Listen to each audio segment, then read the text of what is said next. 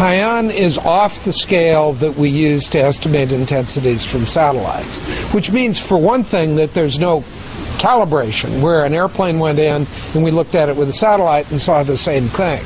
Haiyan is intensified like crazy as it was coming towards the Philippines, and then as it went over the islands, and also as it made new eye walls that snuffed out the old eye walls. It's weakened as it's going over the islands, and what happens when it gets back over the warm South China Sea. Right, and so it's a threat to Vietnam, and it's a threat to Vietnam, Hong Kong, and the rest of South China. Probably the number of hurricanes will go down because the shear will be stronger.